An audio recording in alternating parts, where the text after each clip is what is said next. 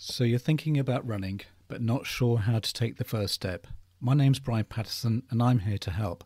And welcome to Brian's Runpod.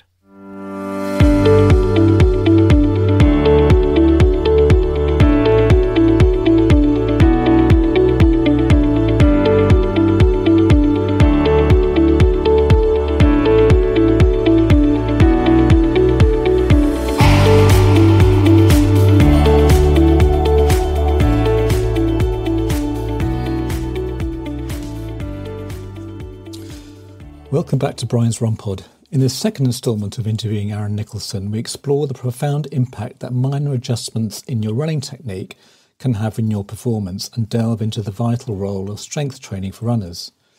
We also investigate the intricate relationship between genetics, your footwear and running style. Plus, we'll weigh the pros and cons of modern technology in your training regime. It's all about finding the perfect balance and listening to your body for peak performance.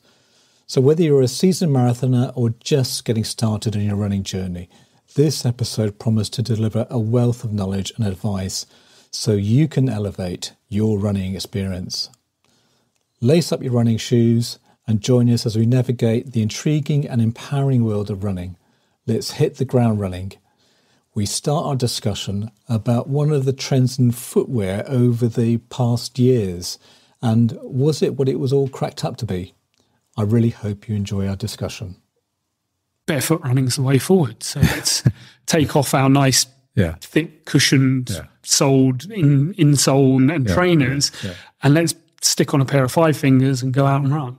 And then we go, actually, there's no transition in terms of the technique change that needs to happen for one to get on with those types of shoes. And so then they were seen as the devil because it was blowing everyone's Achilles and everyone was getting stress fractures in their feet because they haven't. But then was it based on a tribe, or is it a South American tribe or something like that? But they've been doing that for years and years, and it's kind of ingrained in their DNA or something. It's something that maybe something. Yeah, even the DNA point is an interesting one because our kind of to a certain extent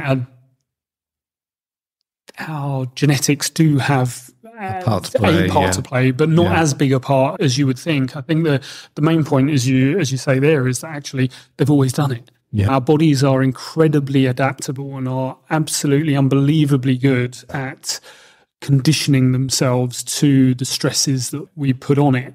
And so actually, if we've done that from 10 months, 11 months, 12 months old, and I've never worn a pair of shoes, then actually I'm not going to have a problem running barefoot when I'm 13, 14, 15, 16. Okay, It's those extremes and the load management again of if I am used to wearing a trainer and then I take that away, I need to give my body ample adaptation time to get used to this change in environment and this change in stress and this change in scenario. And that's typically where things go wrong, is that we don't give ourselves potentially enough time to adapt. Okay. It's on the kind of footwear side of things. Obviously, there's a lot made of these super shoes with obviously the Berlin Marathon last week and the women's world record dropping by 2 minutes and everyone going. Because I was listening to the Runner's World podcast and they were saying that this kind of filters down. Does this mean that with these particular shoes that it is making in running too expensive? You're getting some manufacturers, and I think it's Adidas, who are in these really expensive shoes which will only last 50 miles. I know. And they're like super light or something like that. So where it's always useful to have a sponsorship. Yeah, exactly. When that kind of made, that's maybe another argument. That, I think it's one of those ones where along the same lines as the VO2 max testing and the lactate testing and that side of things, is that when you are elite, it will make a difference. It's simple as that. And that is, and certainly that's without taking anything away from the athlete. Yeah. Because actually all you are doing is you are taking an unbelievably well-trained, ridiculously fast athlete and giving them the best possible chance of being even faster. What I would argue is that if you are a club runner, if you are a weekend runner, if you are a once or twice a week runner, then the benefit that you will see from other areas in your training will potentially far outweigh spending 400 quid on a pair of shoes every month or so because you trash them because they don't last. And actually a 400-pound pair of shoes isn't going to make you take you from a 40-minute 5K to a 16-minute 5K. So it's also putting into perspective actually what that footwear does and who it does it for as well. To go, actually, you will still see big improvements in your PBs, you will still see big improvements in your running quality if you adapt the running technique or the strength or the flexibility. And again, going back to our running assessment, yes, we do video, and yes, we do have a look at your actual running gait in terms of your running style.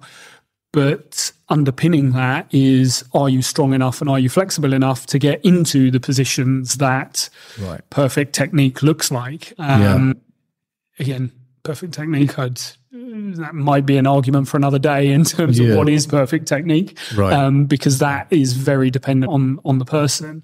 But I think conditioning and capacity to load your body repetitively over and over again, as you do in running, I think outweighs potentially some of the technique and the kit and the other areas that we're talking about there.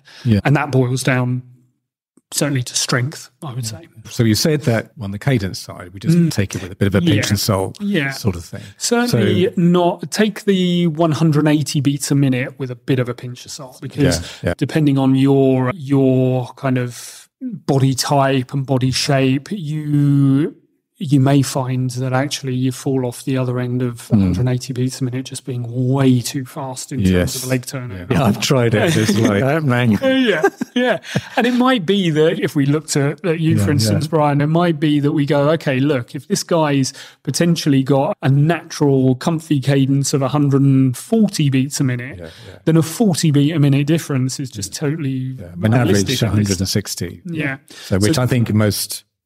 is pretty good, and that's where some of the follow-up research around the 180 beats a minute then started to look at, okay, if we are using cadence to make adaptations to running gait, can we see at what point that happens? And so it might be that for you, if you're running around that 160 beats a minute, there was a couple of studies, I should have dug them out, but there was a couple of studies looking at 6, 8, 10, 12% cadence increases relative to your natural running pace.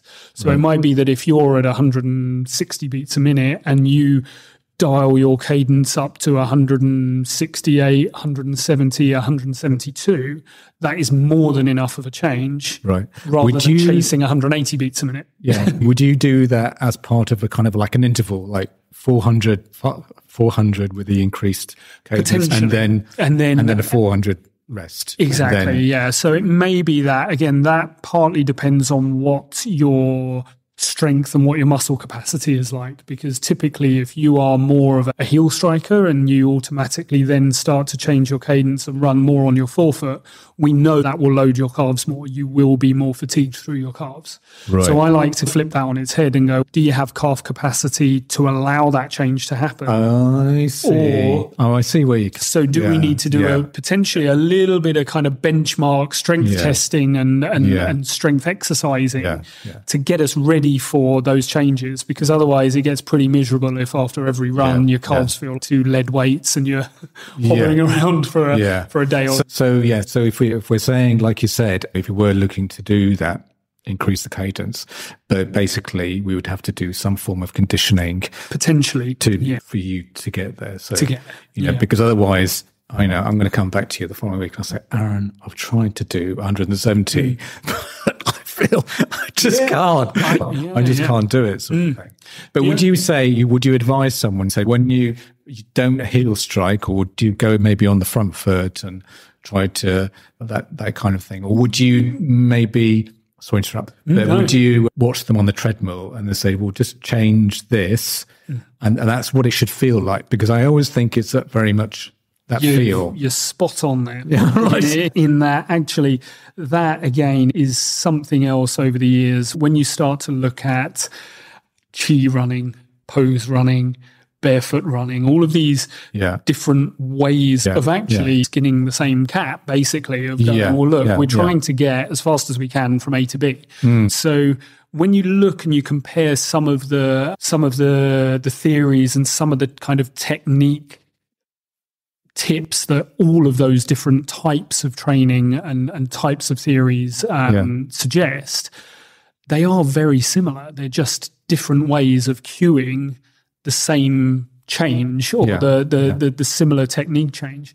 And I think sometimes when you start to do too much reading or start to change too much in one go, there's only so much your brain is going to allow you to do. And we are talking about movements that are happening in fractions of a second as well. So how realistic is it for you to be able to change that by going, I need my forefoot to land 3 millimeters further forward than I am currently. It's just completely unrealistic. What we look to do is drive that change by putting you into positions that you can't do anything but that change, if that makes sense. Oh, interesting. And so that's where sometimes when you mention about doing kind of intervals to bring the cadence up, I'd be looking at, can we get, if we were using cadence as a cue, can we get cadence reliable regardless of what speed you are going? Yeah, because it needs to be, you're not thinking about it. No, exactly.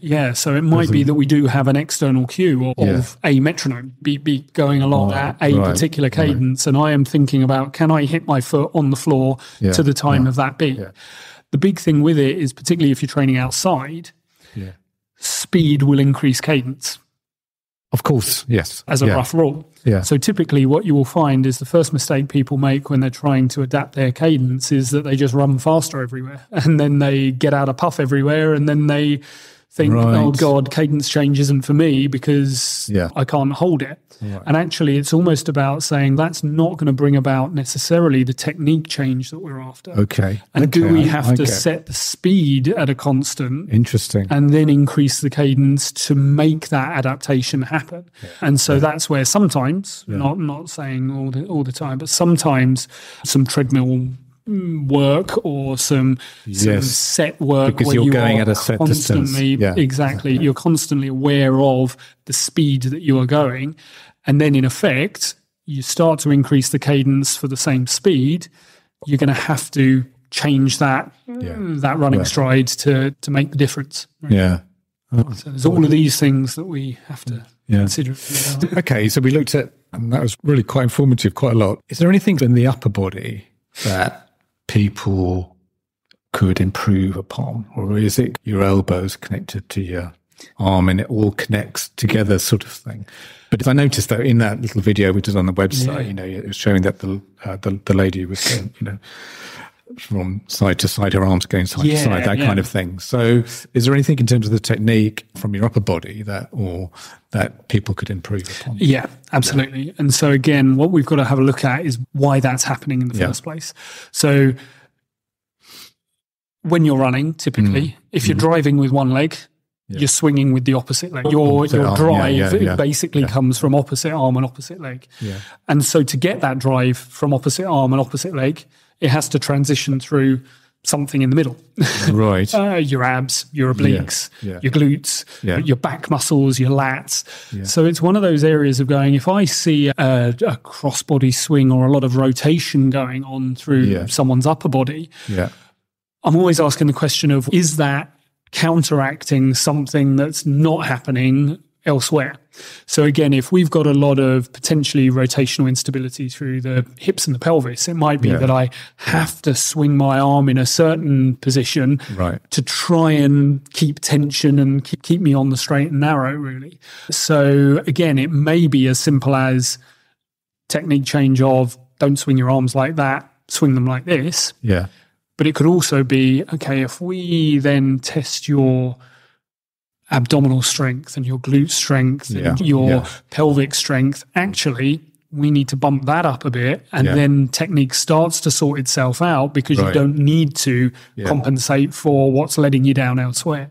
Yeah. And I know I've swung it round to strength again, but it's one of those areas. Because in a way, what you're saying is that because of the way you're running, your body is giving signals as to why it is running the way it is, and that, for instance, the arms swinging, whatever, or even your stride length and that kind of thing. Yeah. But it may be, like you said, there may be other factors at play. Exactly. And it's one of those areas that, again, I would say in the vast majority of the people that we see through the clinic, they all run because they love running. They don't like the gym necessarily. Yeah. Don't like pushing weights. Don't like anything else. Actually, I run because I like running. Yeah. And then what we've got to have a look at potentially from a performance or from an injury risk perspective is, can we cross-train? Can we add a bit of strength in somewhere to make sure that actually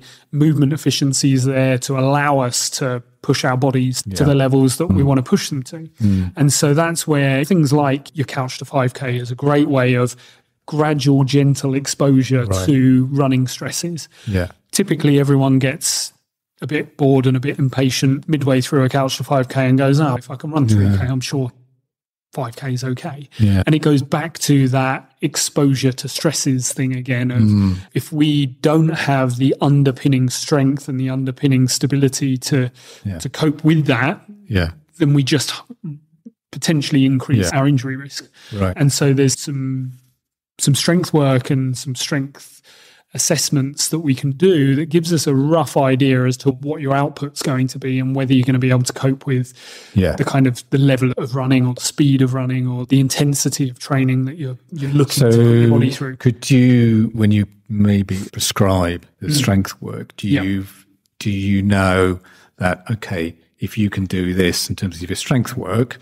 then let's have a look at how you're running again, and reassess and that kind of thing. Exactly. And hey, presto, here we go. Exactly. And it is like that. Yeah, it's hey presto. So okay, look, if you're struggling to make that technique change, why are you struggling to make that technique change? Or if you're if you blow up after 10 miles of a half marathon, why can't you do that last 3 miles? Is it just an endurance thing, or is it a power thing, or is it a kind of max strength thing, or are you just going off too fast? So there's all of these different reasons as to why you're potentially missing the goals that you're aiming for.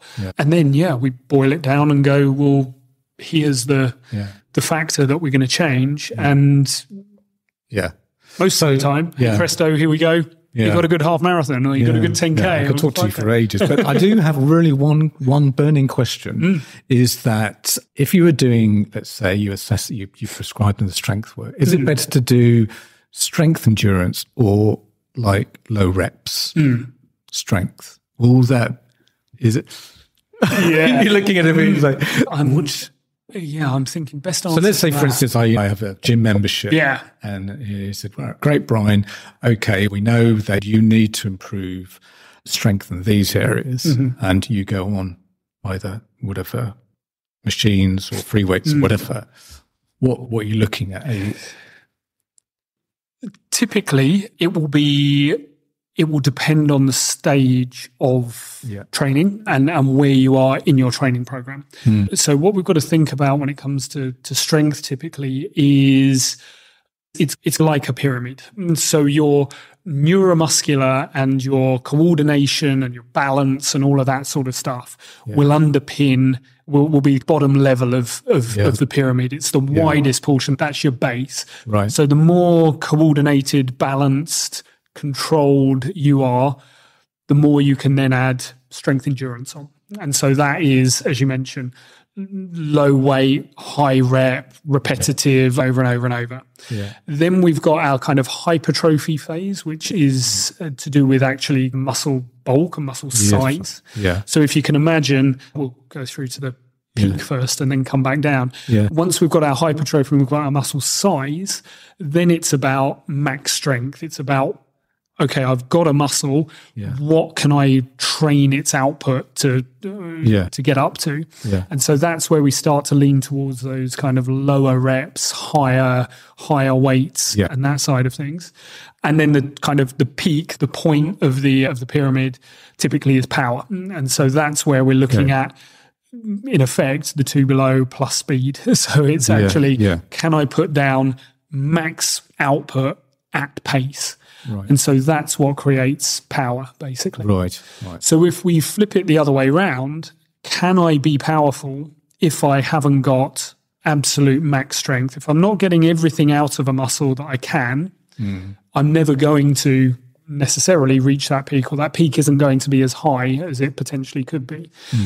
I can't get max strength if I don't have muscle size necessarily. And that doesn't mean that everyone needs to be bodybuilding. This is more about a power to weight ratio more than anything else. Because even when you look at the sort of, in inverted commas, skinny marathon runners and skinny endurance runners, the power output relative to their kilo of body weight is gigantic. So then we go back down to, I can't really be strong unless I've got muscle size.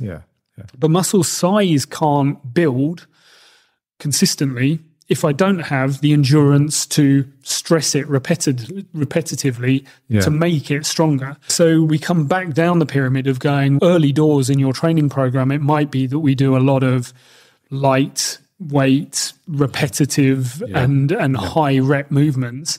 But as we start to build that up, we've got to look to potentially increasing max strength and increasing power to then get that real output and real hit the ground with purpose to propel ourselves forwards. So it may be that you start off doing that kind of endurance and then you assess it and then maybe bring it. Exactly, And so that's where it gets quite interesting when you do start to drop strength training into a runner's program, because they will be spending so much of their time slogging themselves to death, probably up and down the towpath behind us, looking at their time going, I need to work hard, I need to hit these time intervals. And actually, if they just had more strength, they'd hit those intervals without really... I know I interviewed Stuart Hayes, and one of the things that he said, because I know he started when I knew him 20-odd years ago, he wished he had a much more bespoke strength coach in his early, as a junior triathlete sort of thing. And he felt he would have completely performed better, sort of thing. Sort of thing. But I don't know whether it was because triathlon was a new sport then, and I don't know. So I think there's a lot of that. I think I think the nice thing is that in this day and age, there is so much more money in research. There's so much more money in sport. There's so much more data. There is so much. There's so much availability or long-term data now to go, okay, look, this is what we did 20 years ago. How does it compare to what we did 10 years ago? What are the athletes like 5 years ago? So it's not, to me, any real surprise that as that gets more detail, particularly at elite level, it's not necessarily a surprise that these kind of records are falling, because everything now is dealt with to the nth degree. There is no stone that goes unturned with these elite athletes. And I think it's one of those areas that then when it filters down to a fairly average runner like me, we can sometimes get bogged down in almost trying to be too detailed with the programming and think about too many of these very fine restrictions in terms of what I should and shouldn't be doing. When actually, if I, like I say, generally get stronger and I'm in the right kind of ballpark in terms of my technique, then I'll actually see PBs improving quite well. There's a guy I work with, stands out. This is going back probably a good 8-10 years. And I know this is anecdotal data, but N equals 1 is always going to show a difference. But he was a mid-50s runner, still a very good runner. He was a 3:06 marathon runner. He came to me having basically missed sub 3 a number of times in his marathon kind of journey, and said, look, next year I've got the Comrades run, so the ultra in South Africa. That's A race. My B race is Silverstone half, and he was doing a marathon. I think it was either Berlin or I can't remember what marathon it was. What's going to make me? I don't want to get injured. Yeah. Okay. And I want to be quicker. Yeah. What's going to do it for me? And again, it was one of those prime examples where you look at it and actually his training program was in the right realms and his effort was absolutely in the right realms and his motivation was good and his hydration and his nutrition were good. Yeah. And he didn't do any strength work, any flexibility, any real kind of outside of running. Yeah. He didn't do much else. And all we did was we tweaked his run program and we said, okay, look, rather than putting the extra tempo run in, because I don't want to run you into the ground, we'll take one of those tempo sessions out and we'll replace it with a gym session. Yeah. And that year he went from a 3:06 marathon and scrambling around for 5 seconds, 10 seconds, 12-second PBs here and there. And he dropped his time to a 2:48 from 3:06 marathon. Wow. Yeah. And that was in... realistically, it was about 6 to 9 months of solid strength training on top of what he was doing training-wise. But literally took 18 minutes off his marathon from just training differently and training what he needed rather than what he thought he needed. Yeah. I can't believe you nearly done it now because I could just talk to you for ages. But I was going to ask you, do you, because there's so much for the layperson, information out there in terms of smartwatches, gadgets, a lot of resources out there. Do you think there's too much, or do we get paralysis by analysis type of thing with the Strava, and they're all great and whatever, and I'm just as guilty as anyone doing it. But I'd just like to know what your view of it is in terms of. I think all technology is great technology. I think it has brought the elite level analysis to everyone now, basically. But you make a good point. I think there is a massive portion of that is paralysis by analysis. It is that case of there is now so much information that a lot of people worry about what they should and shouldn't be doing more than they ever used to. And so there is an element where I think certainly even in my career, there was that case of potentially overcomplicating certain situations. And then when you step back and you whittle it down to what it actually is, it's relatively simple to change things. Certainly in the avid runner, it is useful to use Strava or watches or whatever, just to keep an eye on actually, have I got any big blips in training? Last week I ran 15 miles and this week I've run 25 miles. And you look back at it and go, oh God, actually, I've put a 40% increase on my miles without even really thinking about it. Yeah. And going back to that kind of load management point that I made, it can be quite useful to just keep a running sort of tally on what stage of your training you're at and whether you're seeing any of these big spikes and these big peaks and troughs in your training, because that's where injury risk starts to really increase. I would say sometimes the drawback of looking at that stuff in too much detail day on day is that then you expect a PB every run, and that realistically just isn't going to happen. And also the other thing is, because I know lockdown or whatever, maybe I was doing, I don't know, 6:20, 6:15 a kilometre speed, and I'm still doing that sort of thing. Although I was probably doing more mileage then, and I was feeling fitter then, only because I was doing more. Whereas now I can't do it because it's life in general, work and whatever sort of thing. Like you said, it's not, there's going to be this kind of increase and you're getting to get faster, whatever. Yeah. Because A, you're not an athlete, and B, I think other things get in the way. Yeah, absolutely. I think it's being positive around that, of going, actually, things get in the way and that's fine.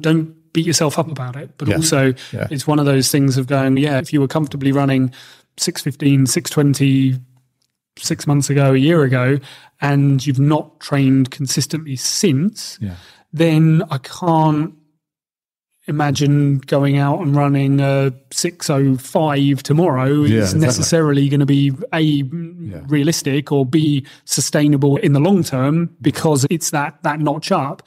But there's a way of doing it. There's a way of going about that, and then it's really about seeing what, in terms of your training, what fits life, what is realistic in terms of training. Because we could all go, I've got enough time to train 7 days a week, and then you go, actually, I don't. We put a 7-day-a-week program together and then go, actually, I'm only getting 2 or 3 of those sessions done. Whereas if we're upfront at the start and we go, look, I've got 2 or 3 sessions a week to sort this, then it means we just tailor that training to get as best as we possibly can out of those 2 or 3 sessions a week. And it will still get you results. It will still get you progress.